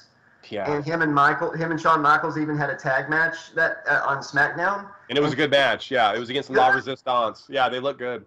Yeah, and then within 2 weeks, you know, and I think they were going to have a whole like multi-month story with Shawn and Marty and stuff, and Marty threw it in the crapper. That was his last. Blew it again. Yeah, blew it again. Yeah, after Marty's 8th return to the WWE. You know, one thing about Marty that he never had any growth in his character. He was always just rocker Marty. They never an action figure. Well, he never grew. I mean, it was like, okay, well, you're not with Shawn anymore because he's a big star. Now you're going to be with Al Snow, Leif Erikson, and you're the new Rockers. Okay, now that he's got head and Marty got fired again for the 3rd time, now we're bringing Marty back to be the Rocker again with Shawn Michaels for a short stint. It's like he never was anything other than a rocker. A rocker, which is what he was in the early 80s. He never that is action figure. It was the kind that you like push down on the shoulders, and the legs go inside the toy. Yeah, and he jumped. It jumps up. Yeah, I still have that in the toy room. Yeah, the Hasbro. Yeah, do we have an action figure? We do not. So we can only criticize Marty so much. Yeah, we don't have it. We don't have an action figure yet. With that attitude, we never will. Josh, big news in the wrestling industry. Macho Man Randy Savage's rap album from 2003 that features the hit song "Be a Man, Hogan" is going to be released on vinyl for Record Store Day this year. Oh, that's great. I had that album and the Hulk Hogan boot band, man. Those Hulkster in Heaven. Hulkster in Heaven. Yeah, the songs that Macho sang on his, though, the rap or whatever it was, you got to listen. I've listened to the whole album a couple times. It's "Be a Man, Hulk." It's most of the songs you can tell how pissed he is at Hulk Hogan. I'll just put it that way. If you guys have not listened to the Macho Man rap album, you're doing yourself and your family and your friends a huge disservice. It is like one of the greatest things ever. The Be a Man Hulk is one of the most entertaining things I've ever heard. And to be honest with you, Josh, it's really not that bad. It's Okay. not horrible. Sure. It's not horrible. You heard what I said, dude. Okay, I'll put it this way. It's definitely better than Hulk Hogan and the Traveling Boot Band or whatever. Jimmy But you Hart. need to listen to that one too, people. Just, you got to for the fun of it. It's Hogan and Jimmy singing. It's what you would expect. Give it a listen. But yeah. All right. Last Slash Trax wrestling story of the night. And this is actually number 18 for the show because we talked about wrestling in a previous segment that wasn't even the wrestling segment. All right. On February 17th, Josh, 2002, over 21 years ago, the NWO made their WWE debut at the pay-per-view No Way Out. Josh, what do you remember from them debuting in the WWE? And were you pleased with their short run, or do you think it could have went different or better? Well, I thought they were at their strongest when Booker T and Goldust were on in the New World Order, and Shawn Michaels returned to be a lackey, a manager. Like, he wasn't wrestling, he wasn't coming out as a manager. I don't know. He joined the NWO. The new member of the NWO, a guy that doesn't wrestle anymore. Because his back is hurt. But no, I will say I'll never forget the night they came out at No Way Out, and Jerry the King Lawler was like, by God, JR was like, by God, that's Kevin Nash, Scott Hall, and Hulk Hogan. They're the NWO. And then, Jerry the King Lawler's like, yeah, but whose side are they on? And, oh, he did the Bobby Heenan thing? no, Yeah, it's like, they come out as good guys. They're total baby faces. by God, whose side are they on? To help the Rock.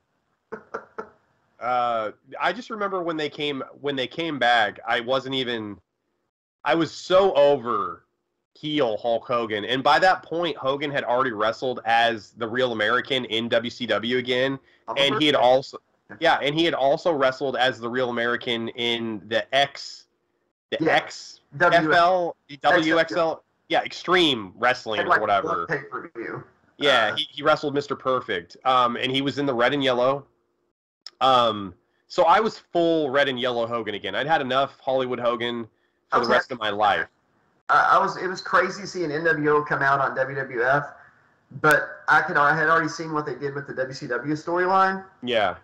So I didn't see the NWO working out. You knew they were going to bury him, basically. You needed. The only way that worked is if they came in and started winning every match, man, every match. But Stone Cold was never going to put Scott Hall over, Mm-hmm. Hogan needed to put The Rock over. That was the right thing to do. I think The Rock could have given him a return instead of Hogan losing every time. That would have been cool on Hogan's way out. Mr. America was fun, don't get me wrong. But, it was just NWO Invasion 2.0 was played, or would it be 5.0 by that point? How about 2.0? It was like 6.0 by that point, like the storylines, because WCW rebooted it like 4 or 5 times. But when their initial WWE run, it was played out. I know. And Scott Hall was having major issues backstage with alcoholism. Kevin Nash, didn't he blow his quads out in the first back or something? Yeah. One of his first matches, he really injured himself. Hogan was so over at that WrestleMania 18 match.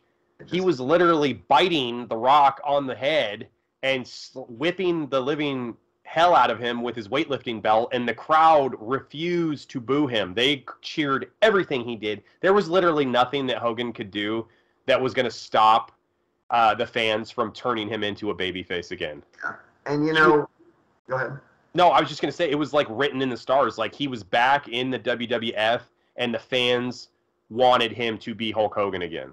Yeah, Vancouver, for some reason, loves Bret Hart and Hulk Hogan. You think is they love Bret Hart so much, he doesn't really care for Hogan. But no, they brought Hulkamania back to life, but I think the only way that angle ever worked was if Vince was willing to let them win matches, like I said, and also if somebody like Stone Cold or The Rock or Undertaker or somebody joined the NWO. You know, if they had somebody in-house turning on the WWF to help destroy it, maybe. But, you know, they were just throwing the Giant in there. Oh, he was in there before, you know, Booker T. By the time Goldust and Shawn Michaels and all that, it was done. So watered down. Like, Scott was gone. I think it was just Kevin Nash, right?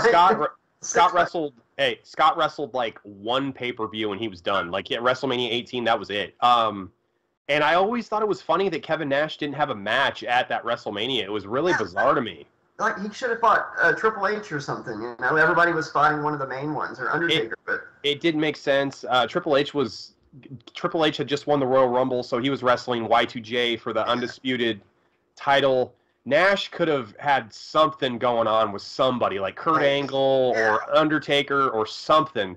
Because Undertaker wrestled Ric Flair in like a throwaway match. I've heard Bruce Pritchard say that Undertaker, they said, well, we forgot to book you. They basically forgot to book the Taker.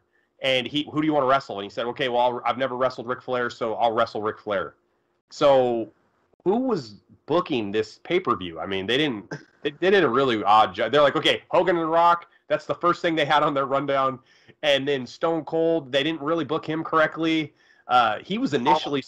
Yeah. Stone Cold was initially supposed to lose that match, by the way, to Scott Hall, and then he threw a fit backstage, and they switched it.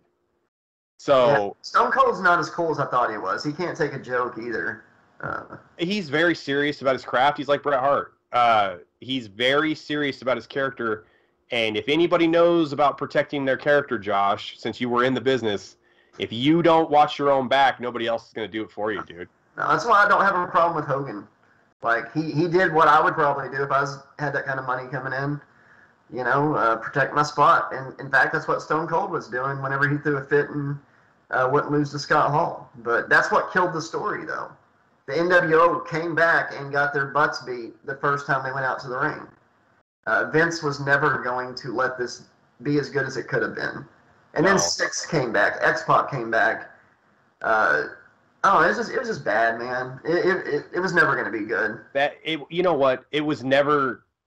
It was, even if they had booked it correctly and they put the NWO over at every chance they had.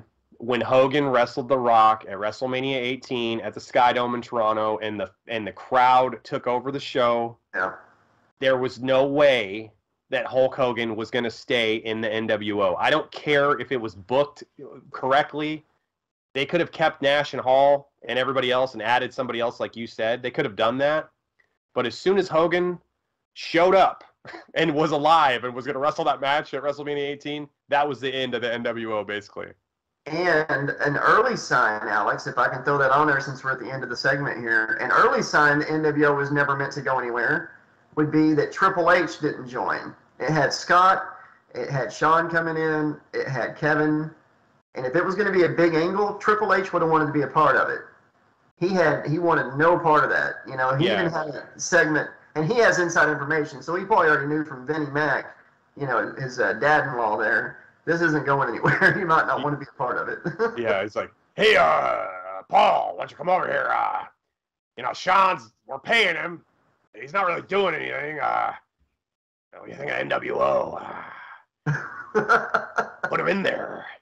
Well, yeah, Vince, it's a great idea. So anyway, I'm going to be the champ for the next 15 years. Do you remember that time frame? It's like Triple H had the belt on and off for like 12 years straight. Eric Bischoff just gave it to him one night. He didn't even have a match for it. It's like, here. There you go. Here's another title reign to go over Ric Flair. Yeah, Triple H. We like Triple H a lot here at Slash Trax Studios, but like, you know, did he really have to be like a 17-time world champion? Probably not. Josh, let's get into the brand new segment, Dear Slashy. Let's do it. And this epic 2-hour episode. If this podcast episode was on a VHS tape and you went to your local video store to rent it, boys and girls, you would have to rent 3 different VHS copies to complete this episode. There we go. All right, dear Slashy, this is what Telly McHenrura, McHenrura, he asked us. This is a real question. Okay, Josh? Okay. I am obsessed with serial killers. I'm not crazy, but I wish I had other like-minded people to talk to me about this stuff with. Should I tell my friends and see if they're into them too? Josh, why don't you start off with your answer, your advice? It sounds like a young person, so maybe there's nothing wrong with being into true crime and serial killer stuff. I mean, they might be into it. I don't know how old you are. That would probably help. Maybe, do the classic, oh my God, did you hear that story about that guy that, until it's a serial killer or something. And feel out how they answer it. Feel out how they feel. I don't know. I wouldn't just come out and say, I love serial killer. I wouldn't do that. But thanks for your question. I wish I could give you a more clear answer. What do you got? Okay. So my first question is, okay, you're obsessed with serial killers. Now, are you obsessed with how they're caught? Or are you obsessed with how they did what they did? And are you obsessed as in, like, you like true crime, or you're actually, like, a fan of the serial killers? Because... Did you have the trading cards? Yeah, if you're a fan of, like, the serial killer themselves, I think... it's probably not an answer you want to hear, but I think there's something that maybe you need to speak with someone about, because glorifying a serial killer is totally different than being into true crime. True crime is more of like a mystery situation. A lot of people are fans of mysteries, and a lot of them involve murders. But ultimately, people aren't rooting for the killers. Yeah. I think that if you are, in fact, kind of obsessed with serial killers, and you're a fan of them, and you want to collect their murderabilia and all this other stuff, I think you might need to talk to somebody about this, because it doesn't sound very healthy. And I'm not judging you. No. I think I'm more just concerned with what angle you're coming at it from. Josh and I love horror, but we're not actively rooting for Freddy and Jason to kill the teens. We're immersed in the storyline and the excitement of it, and kind of the escape of it. And it's kind of like just, escaping your every day to day or whatever. It's kind of like I'm using your imagination almost as a kid, basically. It's a totally different thing. I'm not rooting for Freddy to kill Nancy. Let's just put it that way. So I guess what I'd like you to do is maybe write back to us in the comments and kind of like elaborate a little more, and maybe we can help you a little bit better. Yeah. So please, thanks for the question, and maybe and for helping us, start this brand new segment. But I don't want to say something and not have the full context of the question. Yeah. Yeah. And Alex, I'm not saying it is, but if this was your question, yes, I will talk true crime with you after the show. Are you sure, Josh? Josh, are you okay with it? Josh, let's get into Slash Trax horror. Let's do it. All right. On February 27th, 1987, 36 years ago, A Nightmare on Elm Street: Dream Warriors was released in theaters. Josh, my favorite Nightmare on Elm Street movie ever made. We're actually covering it for Slash Trax Reviews. The next episode, which will come out after this podcast episode, which will be, released this weekend probably. Josh, what's your thoughts on Dream Warriors? Just don't give a full review. No. I didn't see it until I was a teenager. I mean, I guess I saw like clips and stuff of it if it was on TV. But like, we had my brother had a recorded copy of the first Elm Street, so I saw that one more than anything in the sequel. It's not my favorite in the series, but I think it's one of the best in the first. It's the best of the first 6. I'll put it that way. I'm a big fan of New Nightmare, but that's a whole other can of worms. It's not even Freddy. Okay. If we're just doing the Freddy movies where it's not a demon taking the form of Freddy, then yes, this my opinion is Dream Warriors was the best story, and the novelization. Cheap plug here for the channel. The novelization was actually based off of the Shooting script, the Wes Craven script, and another one. So the audiobook of it, you can go listen to. You'll get a totally different version of Dream Warriors. It's pretty cool. You can kind of see what might have been. Freddy's a dragon. He turns into a dragon. But yeah, that's my thoughts on Dream Warriors. Okay, my thoughts on Dream Warriors. My favorite movie in the franchise. Perfect blend of comedic Freddy, scary Freddy. Yeah. Has some of the most has some of the best kills in the franchise. Has some of the scariest scenes in the franchise, especially when Patricia Arquette uses the water faucet and then has her, it turns into Freddy's glove. Yeah. That's scary. The marionette where Freddy uses the kid's tendons to walk him right out of the window. Great movie. Slash Trax reviews coming up.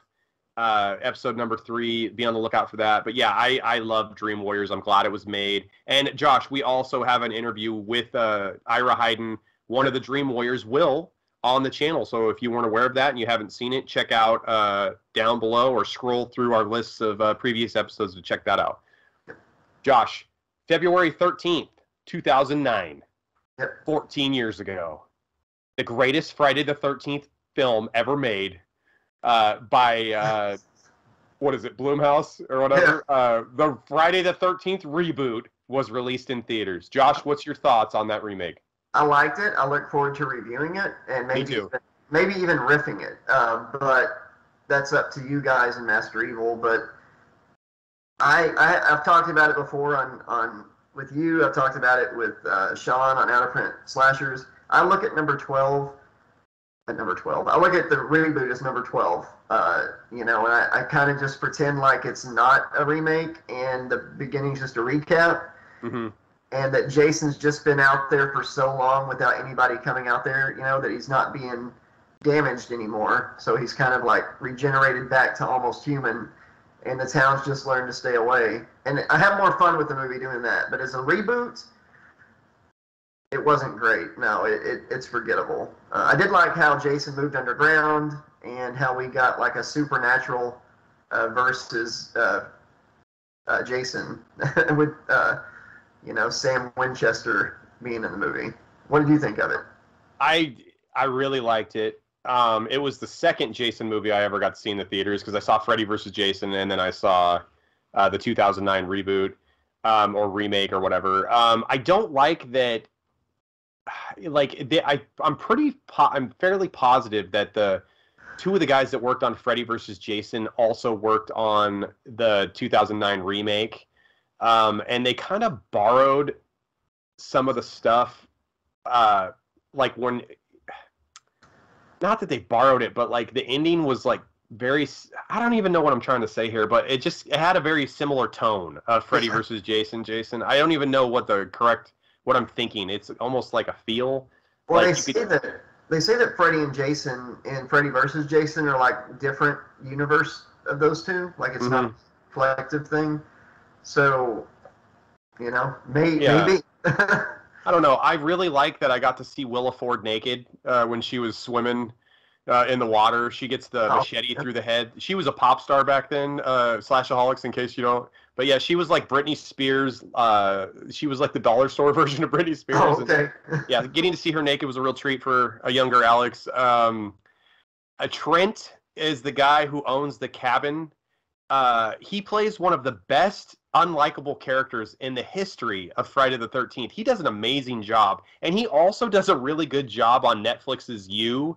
I believe it's season 3. He's one of the people, like he's like a fitness expert. They go out to the woods and they do like man stuff, and like he's just great in everything he does. He's really underrated. He's a great.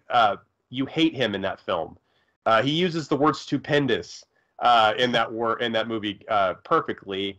I enjoy it. It's fun for what it is. I'll go back and rewatch it every once in a while. Derek Mears did good. He did. The Jason in this one and Freddy vs. Jason are very different Jasons than what we're used to. But Derek did good. I was going to leave it at that. Yeah. If you haven't seen it, check it out. And actually, Horror-Pack, I got that the 2009 remake in one of the Horror-Pack boxes we got. So a little shameless plug for Horror-Pack. Josh, Scream 6 is in theaters right now. It's made $140 million on a $33 million budget. I saw it 2 weeks ago. I had fun. It had some parts that really dragged, and it was probably one of the most, like, Ghostface with a shotgun was really, really interesting, and I really enjoyed the scene when they're in the market. Yeah. It's very scary. It's got a lot of excitement to it. It really felt dangerous when he was in there stalking the two main girls. Has one of the most, spoiler alert, but not spoiler alert. If you pay attention closely, it has, like, you'll figure out who the killer or killers are quickly if you pay attention. We did that in 5. Yeah. Like early on. Yeah, Scream 6 is definitely fun. Here's another spoiler alert. So,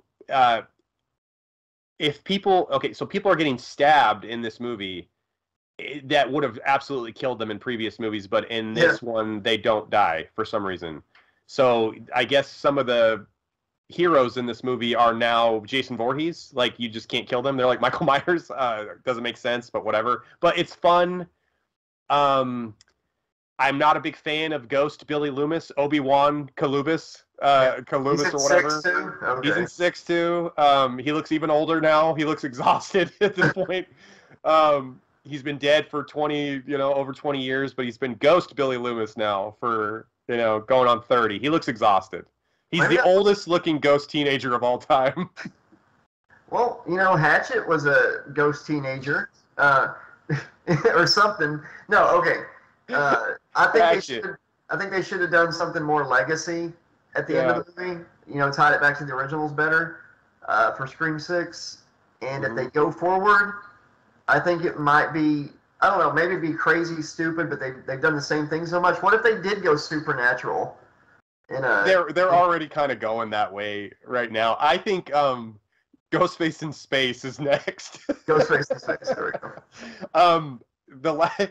And one more quick thing on Scream 6 before we get into the last horror story of the episode.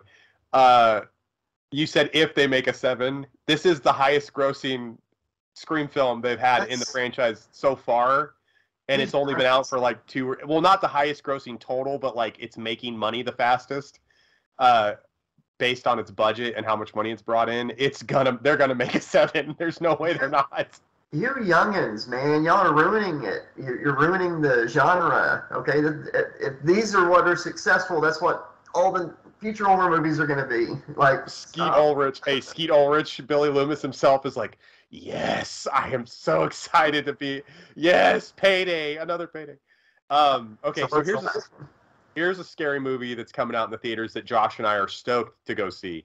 Evil Dead Rise, the new Evil Dead movie, is going to be released in theaters in the U.S. on April 21st by Warner Brothers.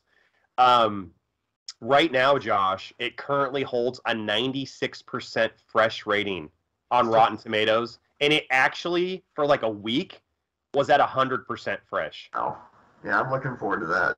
Wow. Josh, that's impressive for a horror movie. That's unheard of. That is unheard of, man. Sam Raimi, man. That's unheard of. That's unheard of. I sent you that clip at the con where Bruce Campbell. Somebody said something. They had a pre-screening. Yeah, they had a pre-screening of Evil Dead Rise, and I think Bruce Campbell is like an Easter egg in this film. So if you pay attention, he's in the film. You have to like be paying attention. It's like a. But anyway. Somebody says, like, this movie is a piece of garbage or something, and Bruce Campbell's like, well, why the F are you here? You can leave. Bye. And he's basically cussing out the person who's screaming at the panel, and everybody in the audience cheers. It's like the weirdest moment ever. Why are you at an Evil Dead convention for the new movie if you hate the franchise? Maybe he's just a troll, or he was expecting it to be, like, tied to the first 3 movies or something, and he just can't let that go that Bruce has done. Either way, I applaud Bruce for that.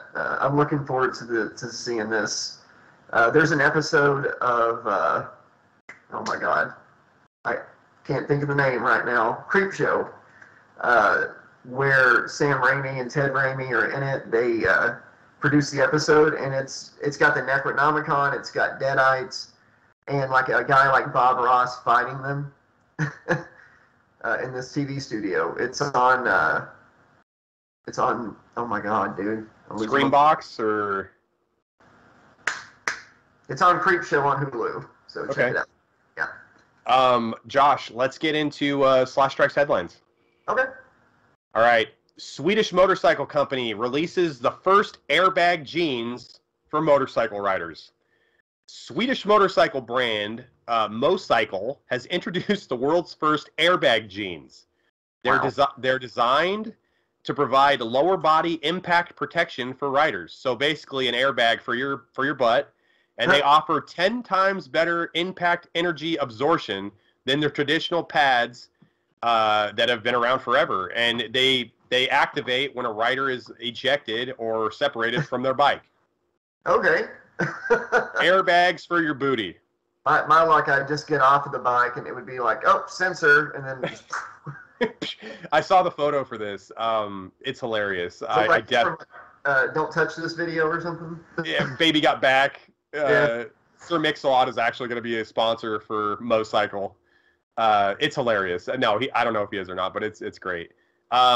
Chicago armed robber stayed at scene of crime to eat the victim's fried chicken. Well, I mean, you got to have the chicken, man. Yeah. You can't do the crime if you don't eat the chicken. And that's what the saying is. Prosecutors in Chicago, Josh, say the armed robber, James Taylor, stayed at the scene of the crime to consume the victim's fried chicken. When Chicago PD arrived, they found Taylor eating the food as if nothing had happened. If convicted, Taylor faces up to 21 years in prison, all because he was hungry. Hey, I got a perfect pen pal for him. Who? The person asked for advice earlier. And they could talk about serial killers and murderers together. There's no fried chicken in the world, Josh, that's good enough for me to stay and be arrested for. Are you kidding me right now, dude?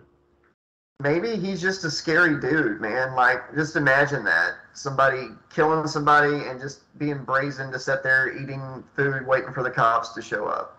You know? Or he's just so hungry, yeah. So confident. No, he's so famished from robbing the piss out of this family. He's like, I cannot carry all these luxury and top flight goods without having a decent meal. I'm gonna have to eat. I'm so famished from robbing the piss out of this family that I have to eat their fried chicken. So not only did he rob all their goodies, he took their meal. He's like the Grinch, Josh. He took the last can of Who Hash. See, I misunderstood. I thought I heard you say he killed someone. No, he didn't. He killed the meal. He killed the fried chicken. Yeah, so the joke doesn't work for the pen pal thing. That's all right. But it's okay. That's some good chicken. That sounds like a KFC commercial, you know? Or a Snickers commercial. Hungry. Why? You're not you when you're hungry. And he's a robber. He's there. He's like, everybody's tied up. Or he was using the fried chicken to gag them, so they shut up. And then he's like, wait a second. I kind of want that fried chicken. And then he took the leg out of the victim's mouth, and then they were able to, call the cops. KFC, our chicken's so good, you'll do time for it. You'll do 21 years at the federal penitentiary. Josh, a 9-hour cut of Avatar 3 is rumored to be turning into a limited series for Disney Plus that could release after the release of the theatrical cut in 2024. So, Slashaholics, there could be a 9-hour cut of Avatar 3 available. 9 hours. Almost the same length as of this podcast episode. Yeah, I'm not down for it. I haven't even seen the sequel. Don't know if I will. I haven't seen the first Avatar. I haven't seen the second Avatar. It just looks like it's not for me. I'm not the target audience for Avatar. I'm sorry. South Park handled it perfectly. They called it Dances with Smurfs. And the storyline, it's so accurate. If you want to see it, watch South Park's version. I was going to say really quick, James Cameron has a huge history of doing great movies, doing big box office, Titanic, Terminator 2, the first Avatar, whatever. It's just not for me. It just doesn't look like... I gave it a shot. It just looked like... It bored the living hell out of me. I watched 20 minutes of it. It's just... I'm not into it. Yeah. Josh, last story of the episode. Wow. Okay. We're there. 3.5 hours later, we're there. All right. Fruit Roll-Ups has been forced to issue a warning about eating the plastic wrappers. So basically, TikTok right now has a viral trend of freezing fruit roll-ups. And so TikTokers are freezing these. They're putting stuff in them. They're filling them with ice cream. They're doing a bunch of different stuff. So anyway, Fruit Roll-Ups got a hold of some of the TikTok viral videos, and they're like, hey, this is exciting. This is like free advertisement. Yeah. Well, the brand the brand ambassador or the person who's in charge of the marketing for Fruit Roll-Ups noticed that in some of the TikTok videos, they're actually eating the plastic around the Fruit Roll-Ups. So General Mills and Fruit Roll-Ups themselves, the company, had to actually issue a warning to not eat the plastic. And they said, listen, it's fun to do things with Fruit Roll-Ups. It's fun to eat them, freeze them, do neat things with them. Please do not eat the plastic. Yeah. Oh my God. Don't hold your breath so long that you die. I mean, are we really to a point we're getting that close to idiocracy? Yeah, you can't eat the plastic around the Fruit Roll-Ups. Can't shoot up bleach, stuff like that. So yeah, don't eat Tide Pods. Oh my God. Josh, man, jam-packed episode, sponsored episode. Factor 75. Yeah, Factor 75. Check us out. Hit our email up at slashtrax2020@gmail.com for questions, suggestions. Maybe you want to be on Dear Slashy. You want to have the question for us. Would you rather have a question for us? You want to sponsor a future episode. You want to be in a future episode. You want to be on the wheel of topics on the Patreon. You want to be a Patreon member. All that good stuff. slashtrax2020@gmail.com. In the show, Josh. All right. And also be sure to check out our Patreon at patreon.com/80/librarian. The links and stuff will be what you go to will be on the screen. Thank you all so much for coming back to the podcast with us. It's been a long show, but it's been a fun one. Good night. Be excellent to each other. Say good night, Alex. Good night, Alex. Mahalo.